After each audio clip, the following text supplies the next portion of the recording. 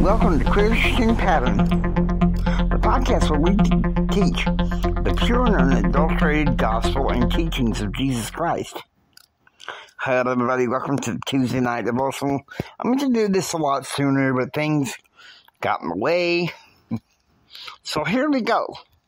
We are going to sing hymn number 37, the wintry day descending to its close. Okay? So, here we go. Let's sing this hymn. We will then sing hymn 303, Keep the Commandments, and then I will offer the opening prayer.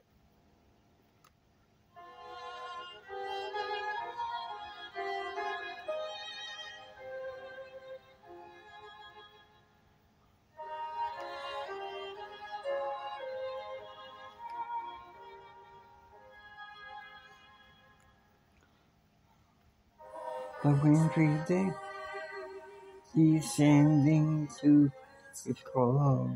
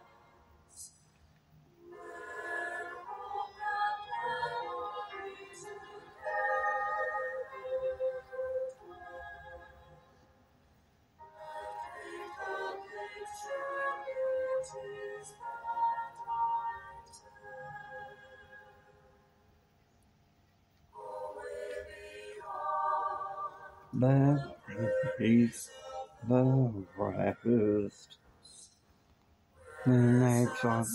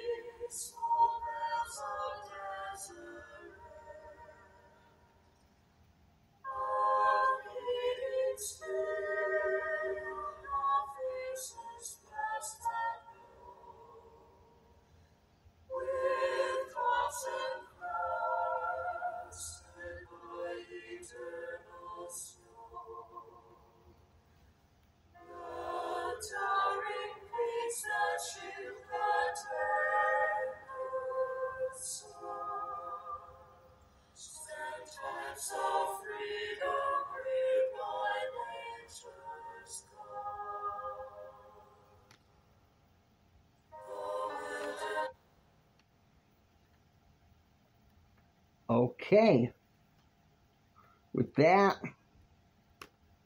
we are going to sing. Let's get this cued right.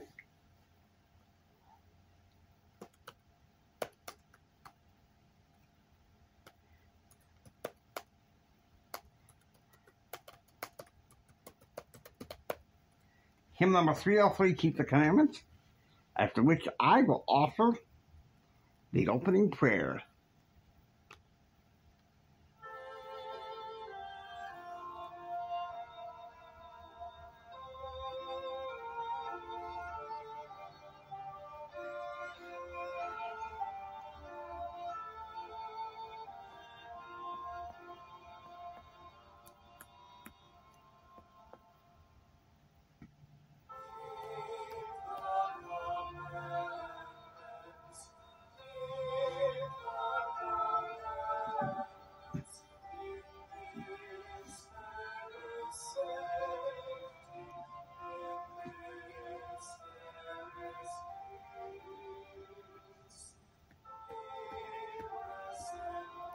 Blessings, He will send blessings, words of a prophet.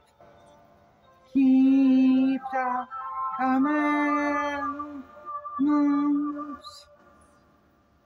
In this there is safety and peace.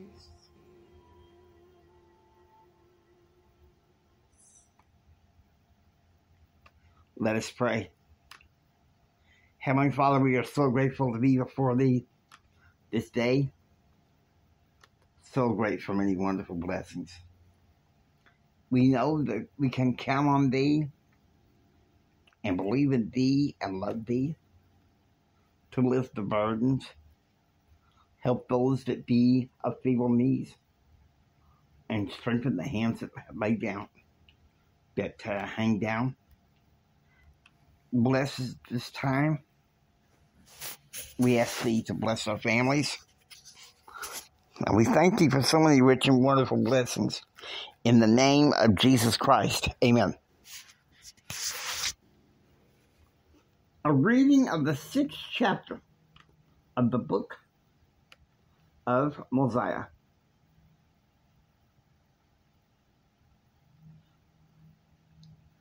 And now King Benjamin thought it was expedient, after having finished speaking to the people, that he should take the names of all those who had entered into a covenant with God to keep His commandments.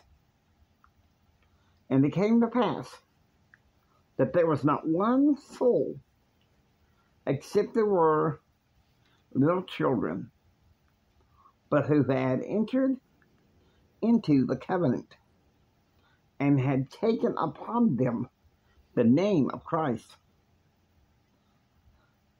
And again, it came to pass that when King Benjamin had made an end of all these things and had consecrated his son Mosiah to be a ruler and a king over his people, and had given him all the charges concerning the kingdom, and also had appointed priests to teach the people, that thereby they might hear and know the commandment of God, the commandments of God, and to stir them up in remembrance of the oath which they had made.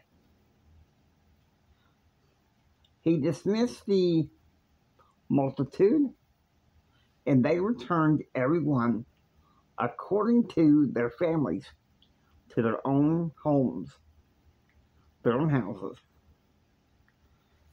And Mosiah began to reign in his father's stead. And he began to reign in the 30th year of his age, making in the whole about 476 years from the time that Lehi left Jerusalem. And King Benjamin lived 3 years, and he died. And it came to pass that King Mosiah did walk in the ways of the Lord, and did observe his judgments and statutes, and did keep his commandments in all things whatsoever he commanded him.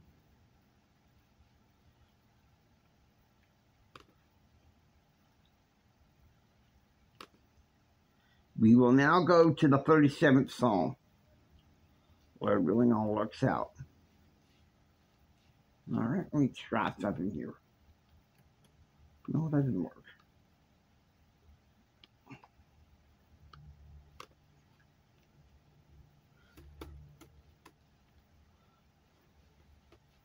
Still trying, guys. Having technical difficulties, but I want to get to those Psalms.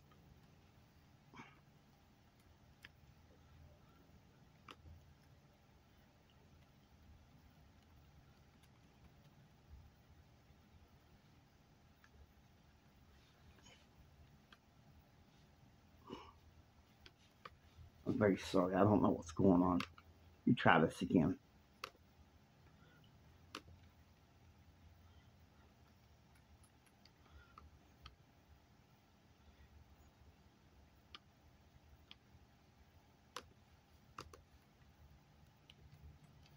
No, nothing's.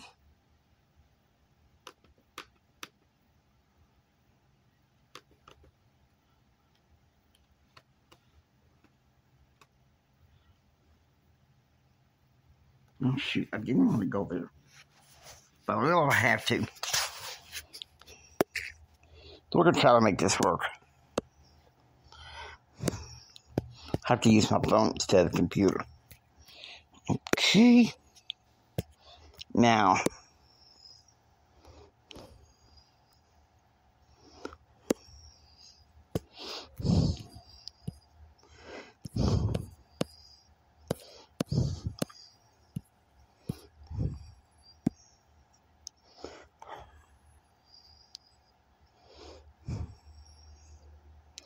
Okay. Psalm 37. A reading of the 37th chapter of Psalms. Trust in the Lord, and do good.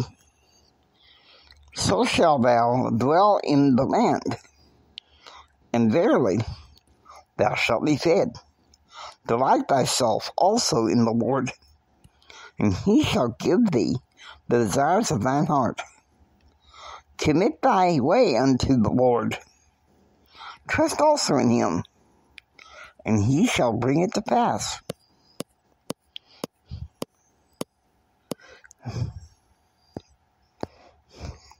Cease from anger, and forsake wrath.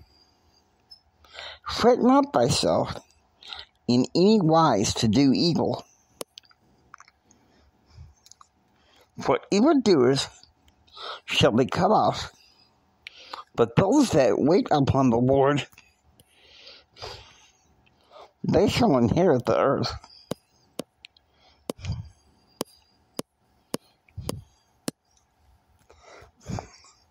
The Lord shall laugh at him, for he seeth that his day is coming.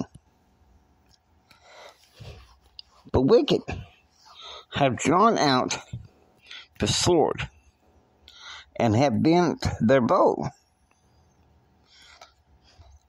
to cast down the poor and needy, and to slay such as he be of upright conversation. Their sword shall enter into their own heart, and their bows shall be broken. The Lord knoweth the days of the upright, and their inheritances shall be forever. They shall not be ashamed in the evil time, and in the day of famine they shall be satisfied. But the wicked shall perish, and the enemies of the Lord shall be as the fat of lambs. They shall consume in the smoke, shall they consume away. Okay, guys. Now we're going to the New Testament. This should be a lot easier to access. There we go.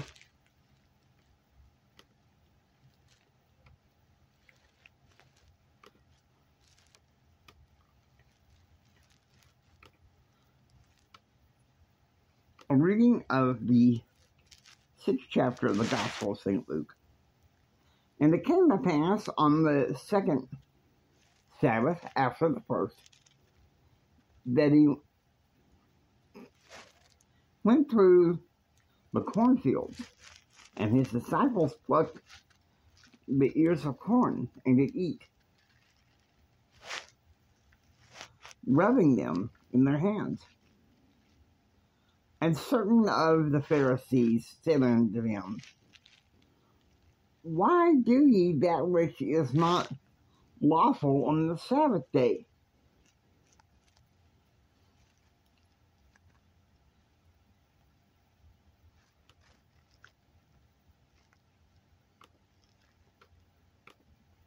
And Jesus answered them, saying, Have you not read so much as this when David did when himself was an hungered, and they which were with him, how he went into the house of God, and did take and eat the showbread, and gave this to them that were with him, which is not lawful to eat, but for the priests alone.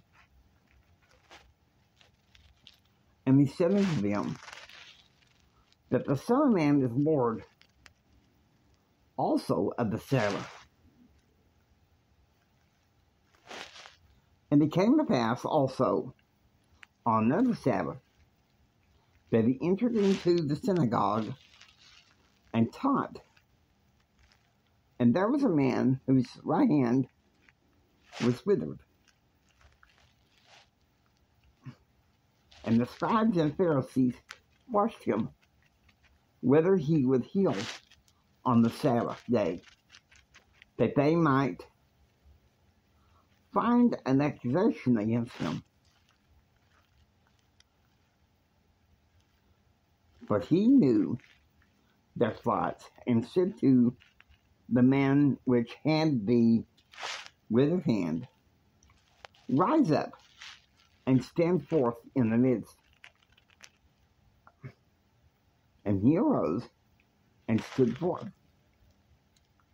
Then said Jesus unto them, I will ask you one thing. Is it lawful on the Sabbath day to do good or to do evil, to save life or to destroy it? And looking round about upon them all, he said unto the man, Stretch forth thy hand.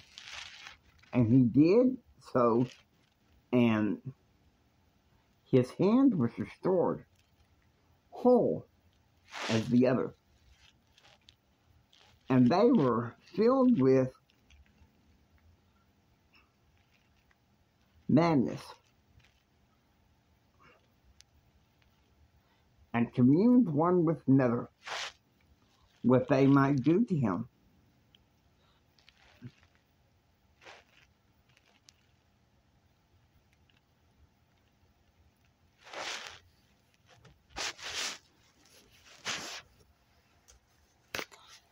The Sabbath day. What is it? Really and truthfully, what is it? President Nelson says the Sabbath day is meant to be a delight. Is it not? How can we make it a delight? I think it should be in many ways for families to get together and everything. As an individual, it's a bit more challenging. But then again, I just do my best to live the commandment and honor the Sabbath. And why not? It's wrong to profane the Lord's day. It's wrong to do certain things that He has prohibited us from doing. And that's the thing. Trusting in the Lord makes all the difference in the world. He asks us to honor the Sabbath. He asks us to be in covenant with Him, as mentioned in Mosiah chapter 6. And you know, once you're baptized and everything, the seal of the Holy Ghost is there with you, along with the seal of atonement, as long as we live righteously. And with that seal of the Holy Ghost, our names are kept. Not just on the church rolls, but in the rolls of God. The Lamb's Book of Life. It's all written for us. It's all there for us. It's wonderful to be in covenant with Him. And I trust in that.